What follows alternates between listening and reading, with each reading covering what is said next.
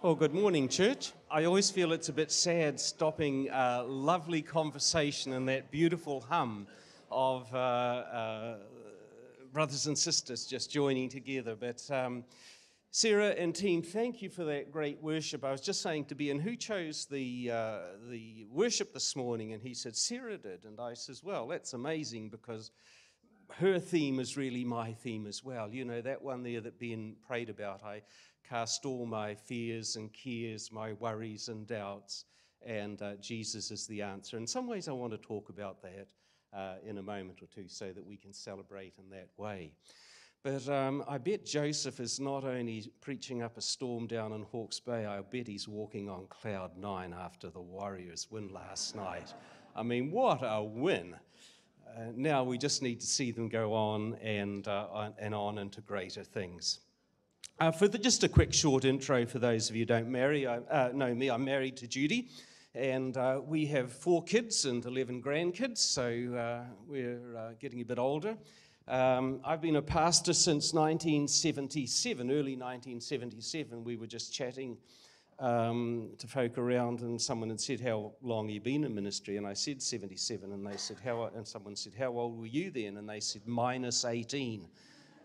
Made me feel sort of slightly old, but I guess that's the reality. I've served the local church and the national church for 41 years in parish ministry, and in recent years I've been involved in more parachurch or other activities, quite involved with Christian Blind Mission, CBM, as they're not here today, but Andrew Smith and Neil Murray also serve on the board of CBM. So there are 3 of us from St. Luke. 3 of the 9 trustees of CBM go to St. Luke's.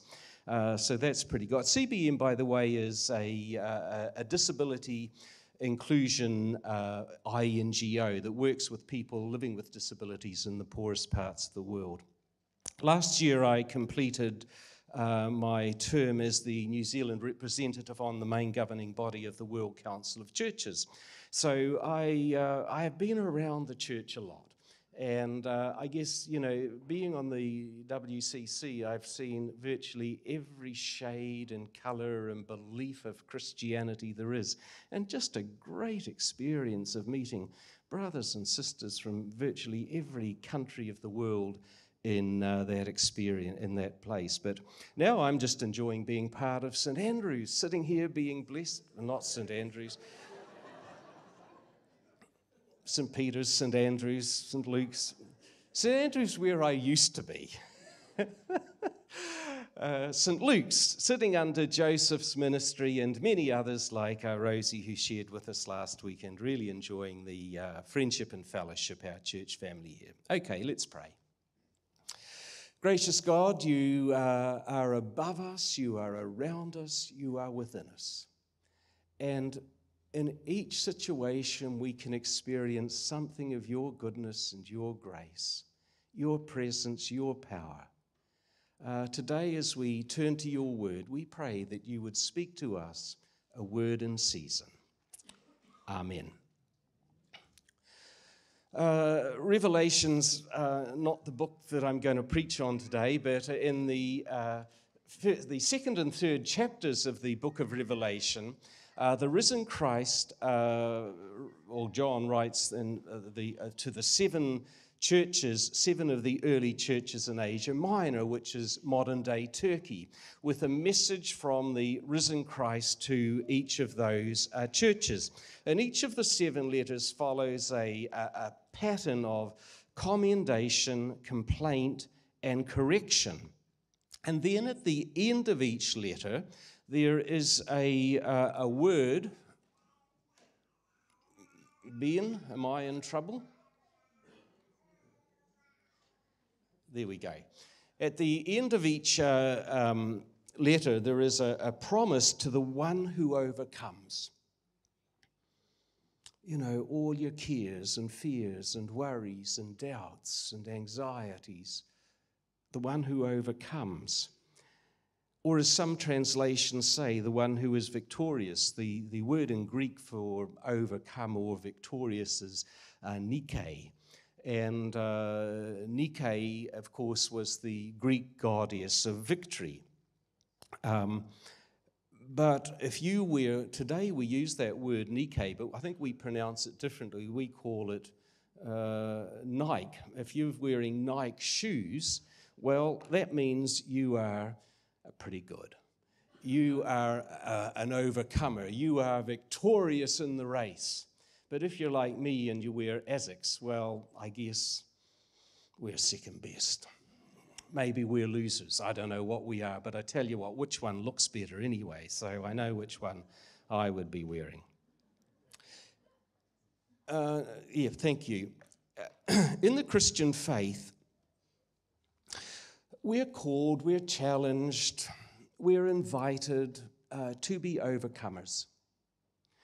And the implication of that is the harsh reality that in life we will face problems. We will face obstacles. We will face barriers. We will have difficulties. I would love to just preach on the prosperity gospel when all goes well, but I'm not sure that life is like that. We face headaches. And whether in the early church as in Revelation or us today, the reality is that we as Christians will face difficulties from time to time. And as the letter said to the early church, as the risen Christ was speaking to the early church, he said, you know, you have persevered. I understand that. I see that. And, you know, the church is very young when this letter is written, probably around about 100 AD. You've already persevered. You've endured. You've been afflicted. You've been in poverty. And what is true of the early church is also equally true of us. And so today I want to share a few thoughts on overcoming obstacles to break through. The next one, we're breaking through, from overcoming obstacles to break through. I guess that I am probably one of the older folk that Joseph invites to preach in this church. And I thought, you know, what might I, as an older guy, offer younger folk in the faith? What could I share as something of my experience of a lifelong walk with Jesus and discipleship? How can I help people be faithful in the long term? And you see, if we're going to be faithful in the long term, faithful and strong, finish strong in our discipleship, one of the things we have to do is learn to overcome. We have to learn to overcome. And I say that not only from experience, but I also believe theologically that's true. I mean, it's not a message for today, it's a different message. But I would say to you that I actually think part of living the resurrection life here on earth today is learning to cope and live with suffering.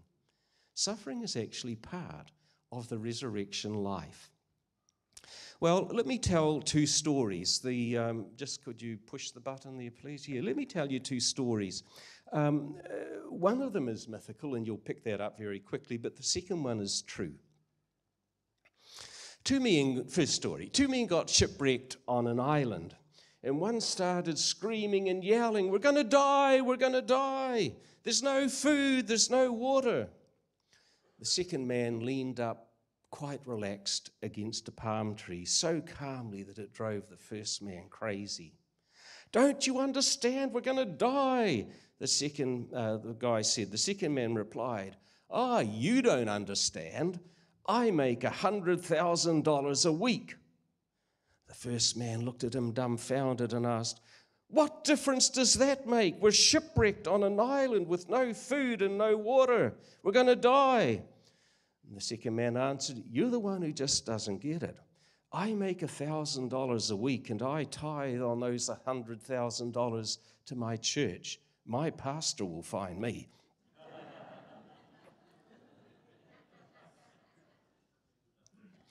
Well, you might be saying, "But I don't make $100,000 a week." Well, I don't either.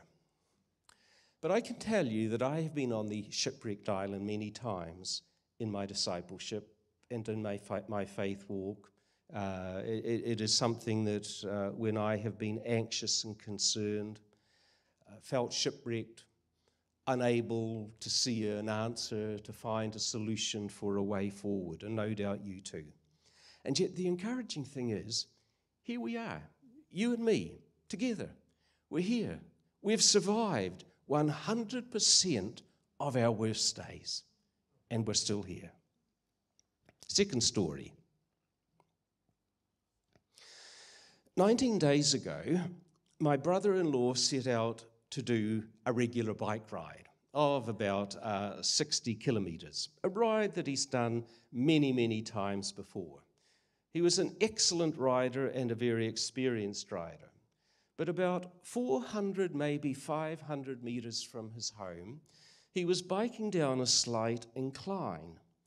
And we don't know what, but he must have hit something, because he flew over his handlebars, landed on his head, and broke his neck. He was totally paralyzed and couldn't breathe. For 2 days he was on a ventilator. Unfortunately, the injuries that he suffered were so severe that he could not sustain life. 12 days ago, we had his funeral. For us as a family, we are back on the shipwrecked island with many questions, unanswered questions. You know, why? Why do these things happen? It always seems unfair in a time of tragedy. You see, my brother-in-law only retired at the end of last year, and he had a great long bucket list of things that he was wanting to do. In fact, 2 days after the funeral, he and his wife were booked to go on an OE to Europe and to England. The plans of all had to be cancelled. Back on the shipwrecked island. You see, life is not always smooth sailing. Problems, sadness, sickness, obstacles cross our paths. And I don't know about you, but I find it amazing how often I hear other people using words like unfair, unlucky, frustrating, unfortunate, annoying, inconvenient.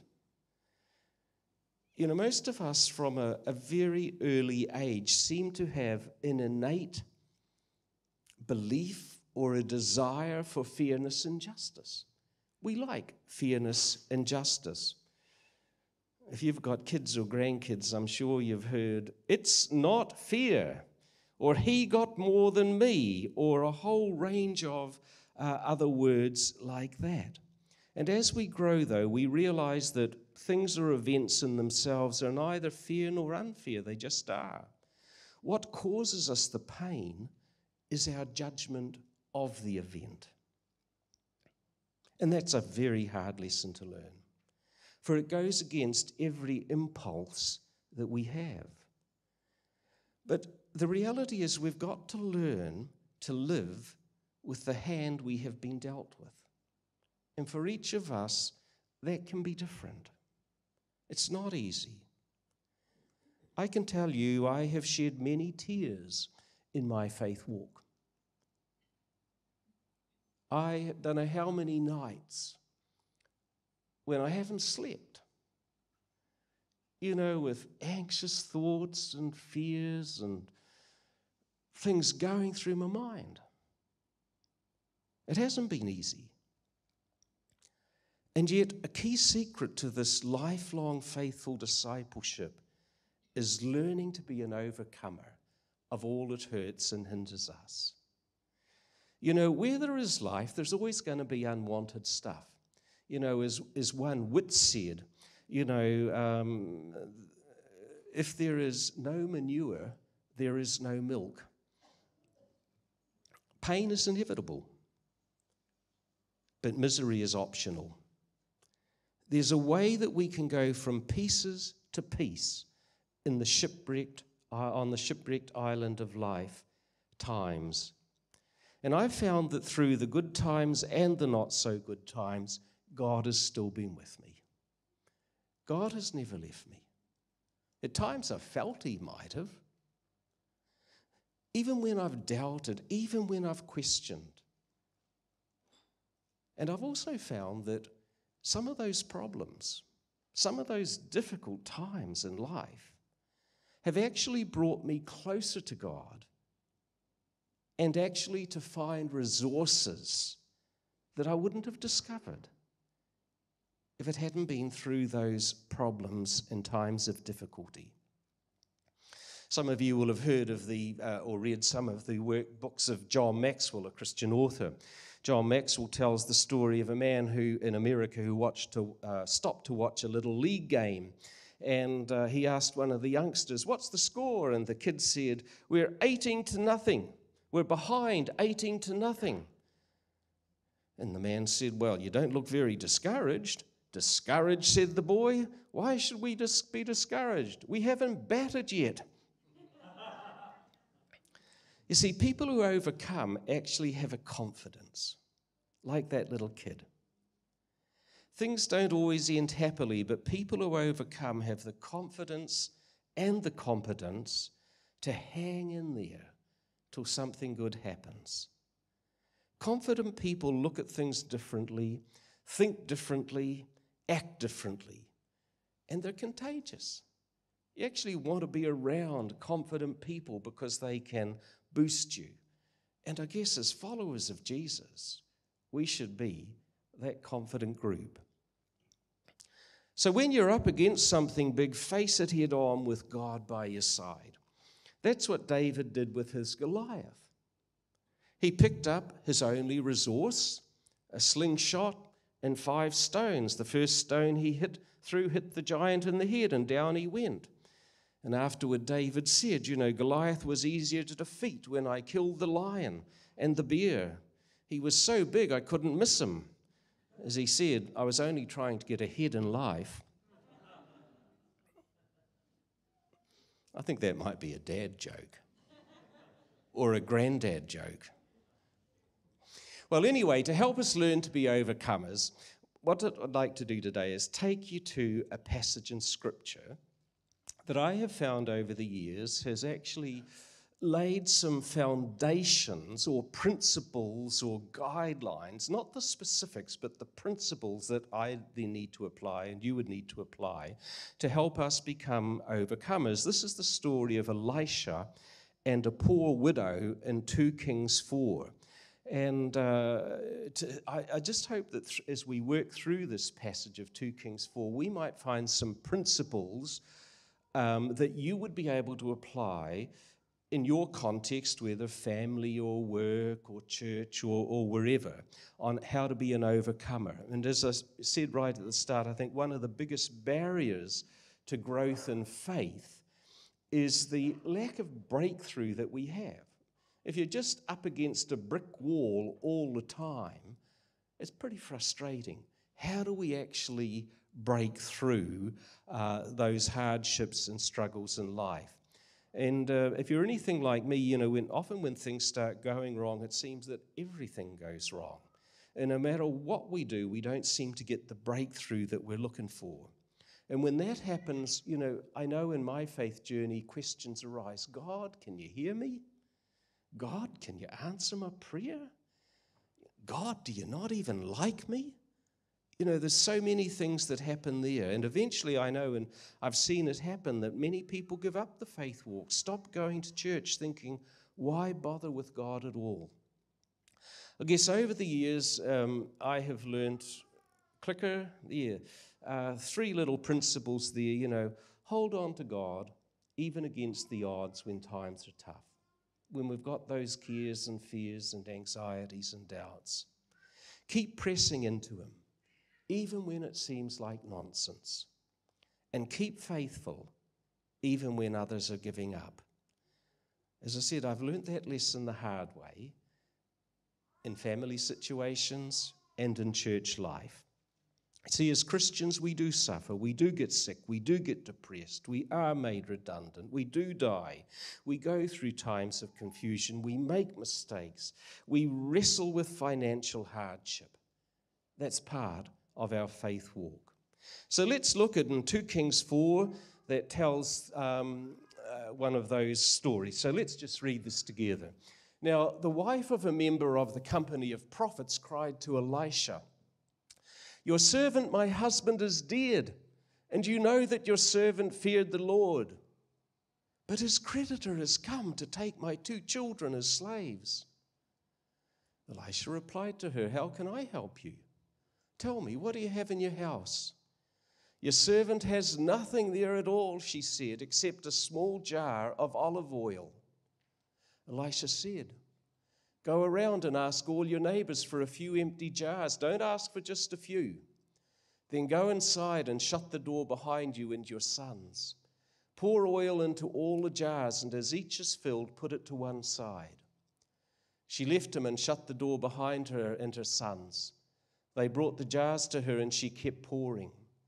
When all the jars were full, she said to her son, "Bring me another one." But he replied, "There's not a jar left." And then the oil stopped flowing. She went and told the man of God, and he said, "Go, sell the oil and pay your debts. You and your sons can live on what is left."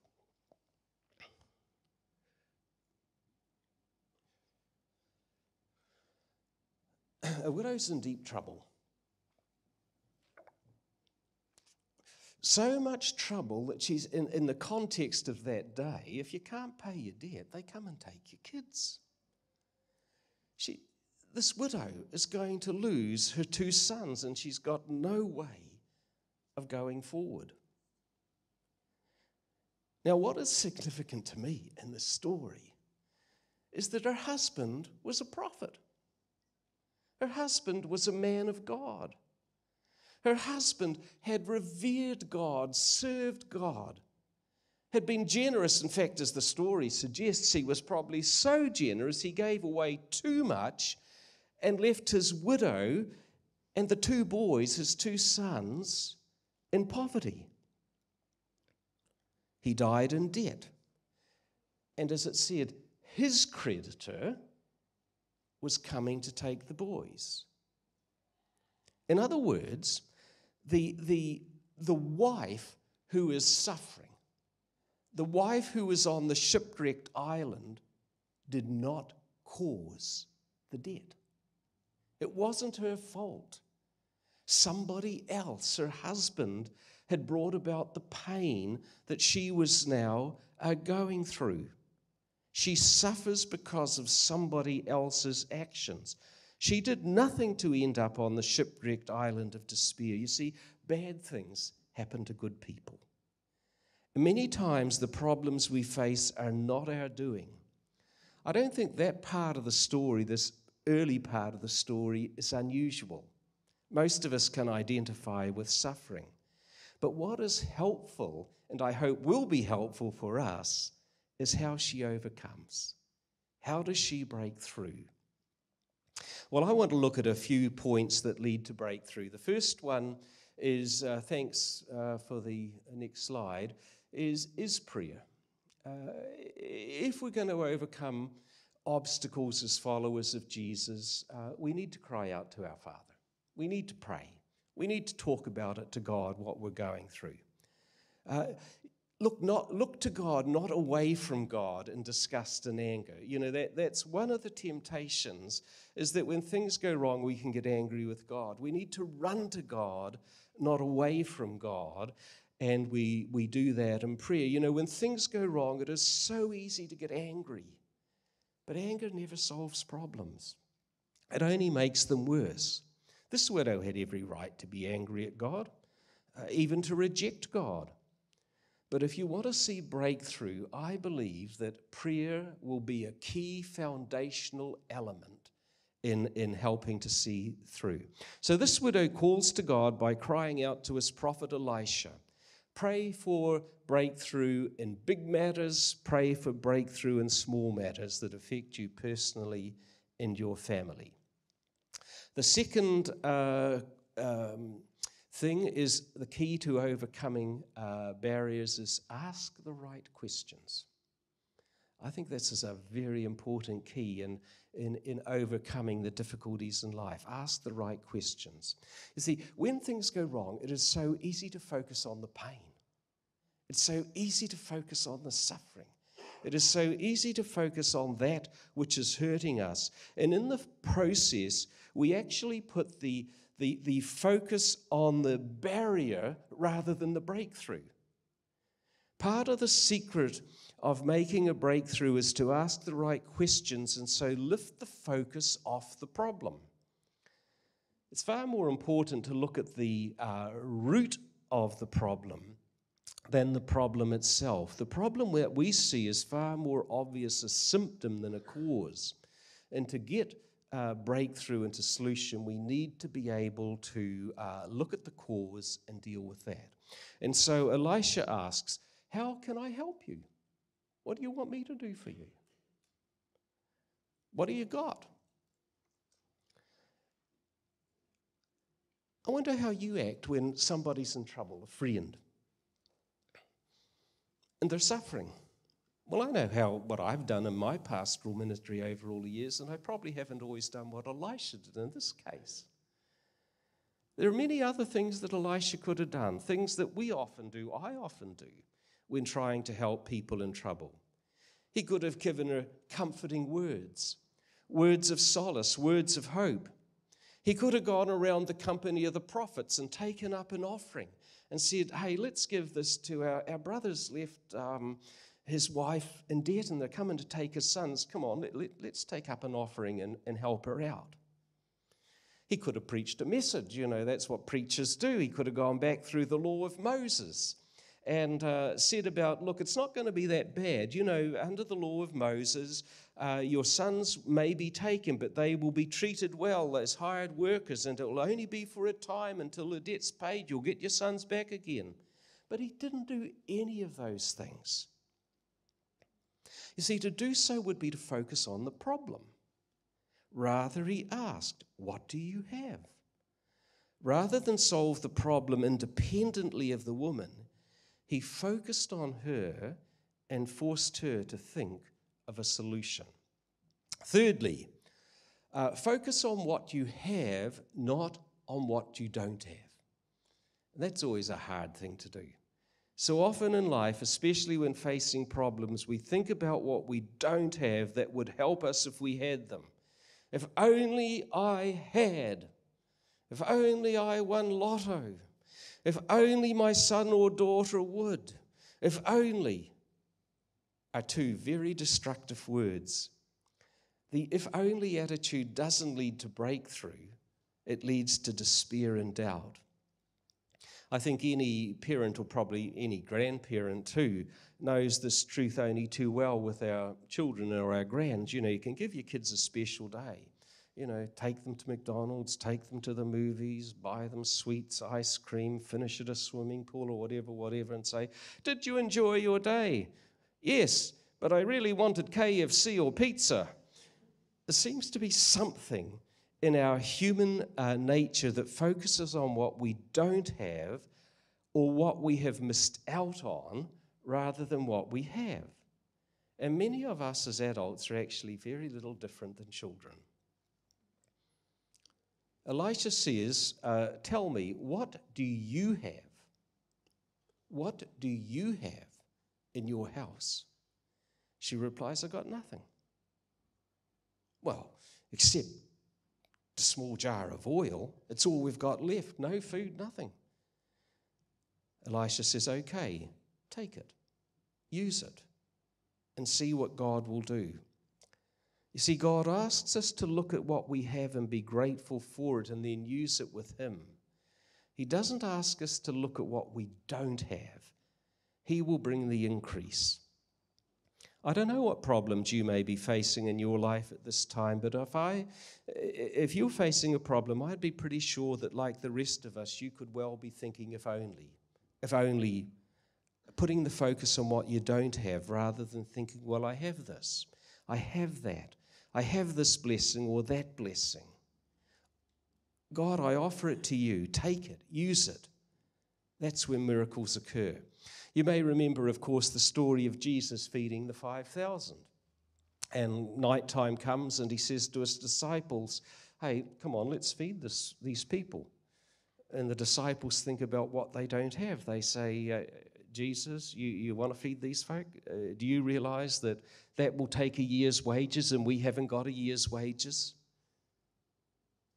And then Andrew pipes up and says, hey, but there's a little boy here who's got 5 loaves and 2 fish. And I can imagine them saying, 5 loaves and 2 fish and 5,000 plus men plus women and children. Are you crazy? And Jesus says, that's what we need. Let's focus on what we have, not on what we don't have. Just a little point for you to ponder one day. In this miracle of the feeding of the 5,000, when did the bread and fish multiply? Did the bread and fish multiply when Jesus took it and prayed over it? Did it multiply when the disciples took the little bit they had and started ripping off and giving out? I've got no idea. I don't know the answer. I tell you what I think. I think it's probably the second thing. I think it's when our faith is tested that we grow. The fourth point that leads to breakthrough is obedience. Go ask your neighbors for jars and ask for heaps of them, is what Elisha says to the woman. And so the woman has to obey, no matter how foolish or ridiculous this proposal seems. She could have complained to Elisha, hey, you're going to make me look a fool in front of my neighbors. But she believed, she obeyed, and she broke through. She had a part to play in overcoming problems. While she depended on others to help her, her neighbors, she still had to take the step of faith herself. She had to play the critical part by taking the small jar of oil and starting to pour it into the larger vessels. And it was only then as she took that step of faith, that in obedience, that it began to flow. Can you imagine how her faith would have grown when she saw that the oil never stopped flowing? Jar after jar after jar after jar. A small but significant point too is the one that's up on the next one. The next point that's important there is that when God calls us to break through into faith, he does not always make a show of it or intend us to make a big show of it. Close the door, go inside, close the door. The blessing of the miracle was for the woman and her 2 boys, no one else. Fifthly, be expansive. Do you note that the oil only stopped flowing when all the jars were full? Bring the next jar, son. This is great, she says. Sorry, Mum, there are none left. We didn't get enough jars from the neighbors. The implication is, if she had got more jars from her neighbors, more oil would have flowed. There would be more oil for her and her sons. Often our faith is smaller than God's promises. He gives more than we ask. And lastly, the last point that I would make is that overcoming obstacles is pay your debts before you worry about yourself. Fulfill your requirements to others before thinking about yourself and your problems. Before she makes provision for herself and her children, she must first pay her husband's debts. Breaking through problems can be an exciting part of our discipleship and our faith walk. Just the summary of them all up on the screen now. It'd be, if you can just put the next slide up there. Pray, ask the right questions, focus on what you have, not what you don't have. The importance of obedience, be expansive, pay debts. Can I encourage you to think about those principles that we have looked at that might apply in your life? The next slide there, just in this coming week, in your life, in your work, whatever, your family, what might, if you were to apply the principle, what would the pots be? What do you need a bit more of? What do you need to go and ask someone for help for? What would be the oil? I know we always probably associate oil with money, but I actually think it can be more than money too. What would be those things there? I want to finish with just a few one-liners along that theme. You know, not every day is good, but there's something good in every day. A pessimist makes difficulties of their opportunities, and an optimist makes opportunities of their difficulties. What I know of fear is that it has cost me far more than bravery ever has. The enemy may hide wolves in sheep's clothing, but God hides lions inside of lambs. Let's be lions inside of lambs.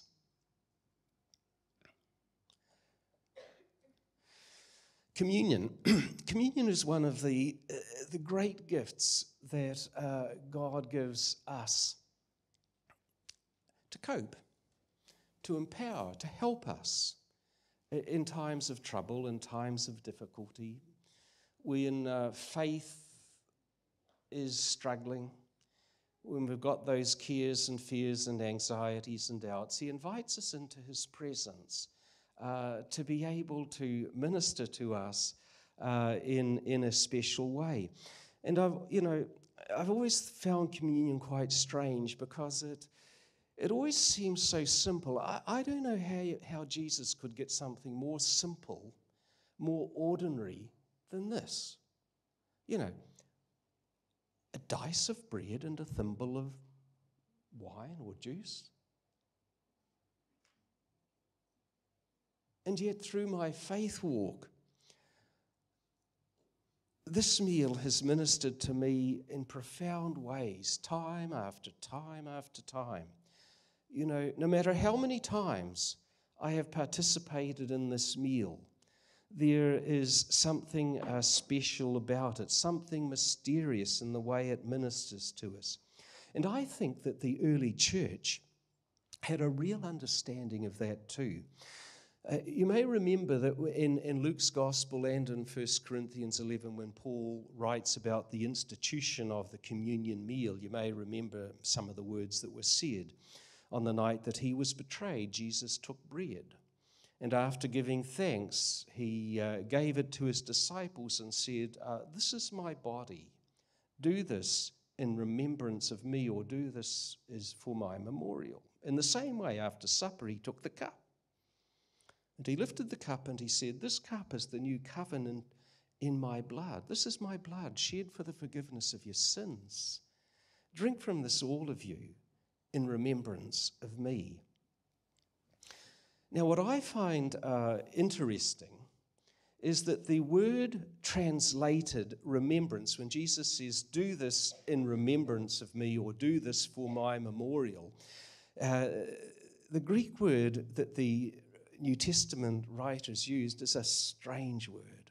It's anamnesis. And for those of us that speak English, we have no equivalent. There is no English word to translate anamnesis.